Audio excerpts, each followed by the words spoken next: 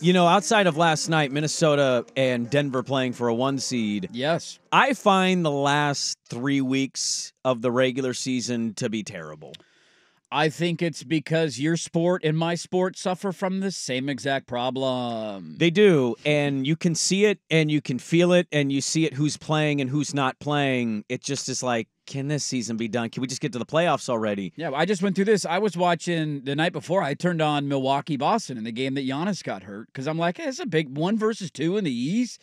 Could be a conference finals matchup. Giannis ended up getting hurt. And then as the game went on, I started thinking to myself, Boston has nothing to play for. Nothing. They didn't seem interested. They didn't care. They were just jacking up The shots. Zinger didn't even play in it. No, some of their guys are sitting, and I'm like, why am I wasting my time watching this right now? By the way, shout out former Trailblazer great Drew Holiday. Huh? Yeah. What a deal he got. Blazer legend. They kind of had to give him that contract. What, 4 years, 135? What did he get? 4 years, 135. 135? Yeah. That's a good deal. He's a good piece for him. He really is. I can't wait to see them in the playoffs this year, man. Well, me either, but this is kind of my point. Like, I think you can make arguments, real arguments, that the NBA playoffs are going to be great, but a dud. Oh. Because right now, if I was to tell you who to bet in an NBA Finals matchup, I don't believe, barring injury, of course, I don't believe you'd take any other teams except Denver and Boston. Denver, most certainly, if I'm gambling on the West. None of the other teams in the East, and I'm including our Milwaukee Bucks in this, have shown that they have an ability to be better than that Boston team this year. But this is the one thing at least the NBA has going for it in the current structure, and that is, if I would have asked you a year ago, are you taking the Miami Heat to win the East, you would have laughed at me. I would have laughed at you. No chance in hell they might not even get into the playoffs. They're in the play-in situation. Now, is that likely going to happen again in this league? No. Odds tell us, and history tells us, that is the absolute outlier. And you are way more plugged in than I am. There's still something about Milwaukee to me that I would not want to play them in the playoffs. Now, that is all contingent upon Giannis being healthy.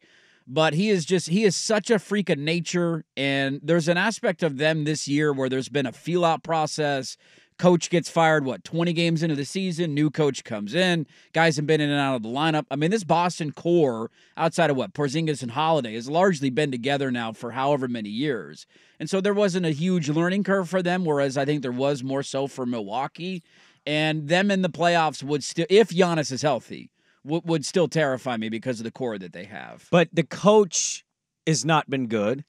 No, historically, he's terrible in the playoffs. Giannis has a calf strain. We'll have to see what he's obviously not going to play the rest of this regular season. May miss a game or two in the first round. I think a lot of it'd be great for them to get an easy first round matchup where you don't feel like you have to rush him back. They might get Philly. They could get Philly. And if Giannis is not healthy, Philly can beat them. Yeah, absolutely. Just based on when you go to plus minus of 5-man lineups, do you know Milwaukee is actually the best? They just haven't been healthy enough for people to really put them in this category. Right, and that's why and their bench sucks. Yeah, right. Their bench is terrible. It's not very good, but the starting five is there with everybody in the league. So I hear what you're saying. You're not wrong, because a year ago we were all laughing at the idea of Miami winning a round, let alone getting to the finals, and then eventually we knew that was going to end. And Boston was the number 1 seed, who seemed like they had gone to the finals the year before. They're set up again. It just feels different with Holiday and Kristaps Porzingis, who has stayed relatively healthy to what his career's been, and Holiday having your,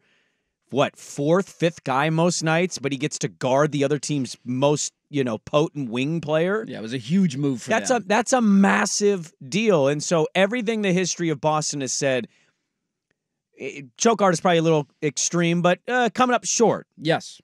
I just think that they're built differently this year, and I think they've shown that through the regular season. I don't trust Doc Rivers. I have no idea about Giannis. And outside of that team, are you picking the Knicks? No. You're picking Embiid, Miami again? No. Nobody else in the East would scare me. Okay, so if you're to that, you're already to that in the West. This is kind of my point. I think the first 2 rounds of the playoffs can be good, but I think ultimately it's going to be chalky and may end up being a dud for many, even though I think Denver and Boston in the finals is fantastic. Well, and that's what I would say. I do think on the Boston angle, there is something to having the coming up short hang over your head. And there's just a different level of pressure on them. They understand. They're similar Not exactly the same, but it's kind of what the Dodgers are going to feel this year in baseball. Like, if the Dodgers don't win the World Series, anything short of that is a failure for them. The Boston Celtics, if they don't get to an NBA Finals, that is a failure of a season for them because of what they built, because of what they did in the offseason. You mentioned the guys that they brought in. Like, they're 35-3 at home this year. They are the most dominant team in the league. They have been the most dominant team all year. Like, you find yourself down 3-1 in the second round randomly, that's a different level of pressure than just saying, hey, we thought maybe we could win coming into the season. But I think the end of that argument is, and this is what I was hoping for with the NCAA tournament, although Monday's title game I thought was an absolute snoozer outside of the first 10 minutes or so, was that I'm okay with getting a great matchup at the end. Last year's NBA Finals sucked. Like, we all knew Miami had no chance at winning that series. They were an 8 seed. It came out of nowhere. You're like, oh, my God. And then they got swept. And it just was over before it even began. So even if along the way it's a little duddy, you'll get some of these good, like, 3-6 matchups that are, like, surprisingly fun series. Clippers-Mavs. Clippers-Mavs would be great. That's the best first-round matchup in the playoffs. It'd be awesome. Point blank. So you might get some duds outside of those, but if it ends up creating an NBA Finals that it is Boston and Denver, I'm all for it because that, to me, is one of the better NBA Finals that we've had in a while. Denver taking care of business last night. Both teams, I believe, were on back-to-backs. Minnesota. It was a good game until the fourth quarter, and then Jokic just put the hammer down. And so the question will be for Minnesota, if they can get Karl Anthony Towns back, and he's been practicing, they're going to try to let him play one of the last 2 regular season games, if not both. So he's got something under his belt before they go into the playoffs. And then will that be enough? Will that be the extra juice offensively for the Timberwolves so Anthony Edwards doesn't have to score 45 a night, even though he might? As well as a second big, so Gobert doesn't get caught. If Gobert had to come out beyond the free throw line, get caught in a pick and roll, Jokic picked him apart. The 2 best defenders in the NBA, Jokic has scored 41 and 42 on him, Wemby and Gobert. I saw Gobert yesterday. He's like Shove a it, minus D-boy. 4,000 to win Defensive Player of the Year. Oh, I mean, he's going to win it, but Wemby's should be right there. Can we normalize taking that away from just tall people? No, because you impact the game. I know, that's just dumb. Like, he's a good defender because he's tall. Very lengthy.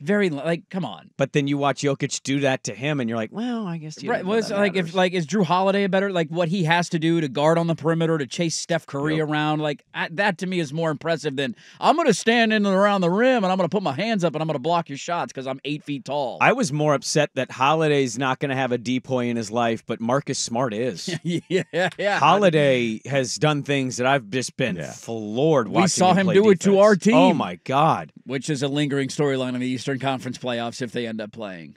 Who? Oh, Damon. Yeah. Drew, we all remember that New Orleans series. How did that go? Well, and then if it's not Drew, it's going to be Jaylen Brown. Like, good luck, Damian Lillard. I'm rooting for you, but damn, that's going to be a really difficult thing.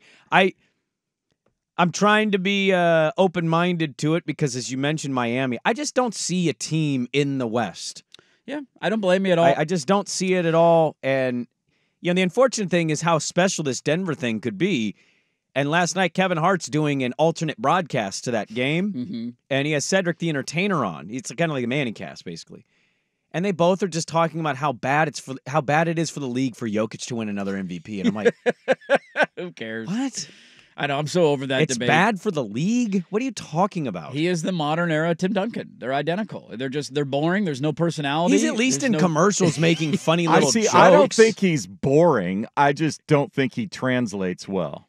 Well, I mean, there's a smidge Duncan of a didn't language give you barrier. Anything. Yeah. I mean, what does Jokic give you? He's in a funny commercial with Peyton Watson. I'm sure Tim Duncan did. He's some pretty funny dry, but there's commercials early. Yes, I remember those. But some of his post-game interviews or whatever, I remember one he did something on his birthday, and they asked him, what his teammates got him, and he's like nothing. And he made a dry remark about they didn't give me anything or stuff, and he was half joking about it. That man out loud said, "I don't even know where my MVP is." I know. It was in the arena somewhere. He won the NBA Finals last year and did the on-court interview and was like, "Can I go home now?" Like, that was his quote. Like, Not, I'm going to Disney World. This is the best moment of my Well, life. but he's making fun of that in one of the hotel commercials. Yes. He's like, that is the I haven't seen go any of back those to Serbia fund. You haven't or seen whatever. those commercials? I haven't seen any It's of them. hilarious. He's actually sneaky good. They at them. probably only air them during NBA games, and I have not watched a lot of NBA. Oh, you didn't watch basketball. last night? No, I did not watch last night.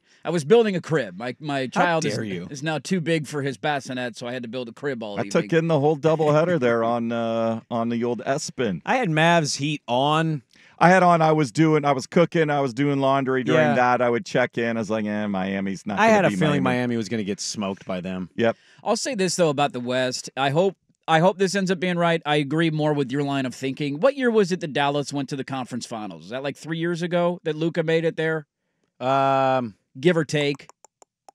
2 years ago? So that was one of those stories that kind of, I don't remember exactly where they were seated going into the playoffs, but having Luka Doncic gave them an opportunity to get there because he's so damn good. That's the one thing about OKC and Minnesota. Like OKC, I get the fear of them not having size, and that's probably going to be their downfall. They were a 4 seed that year A because 4 that was seed. the Phoenix 64-18 season. So That's they right. beat the Jazz in round 1, and they got Phoenix in round 2. and knocked off Phoenix in round 2. But Oklahoma City having Shea Gilgeous and Minnesota having Ant Edwards, like you have bona fide MVP candidates on those teams. And I've said this before, like you had those years where like random Utah teams would be a top 2 seed, but they didn't have a dude. And you knew that there was no chance they were going to win in the playoffs because you get to the second round and you're just a collective. And if 2 guys of your collective have an off night, you're totally screwed. OKC and Minnesota having like tier 1 first team All NBA MVP candidates, I'm not willing to gamble on it. I tend to be more of your line of thinking, but I'm wondering maybe if there's a surprise there because this is the Ant Edwards coming out party. And he comes out in the playoffs and he averages 38 points per game and he's dominant. You're like, look at that. Minnesota's in the Western Conference Finals. It's the best bet. That's your best hope, I think, to make it a little more interesting. But round 1 should be good, and then you start to kind of see it dwindle down, and I think we're going to get Boston-Denver. The pressure of round 1 is fun. The Suns, if they even get there, the Clippers and what they're facing, the Mavs, for as fun as the story's been, can they win with Kyrie? Golden State, what if they don't even get to the play-in? Like, there's a lot of pressure in round 1 right out of the gate.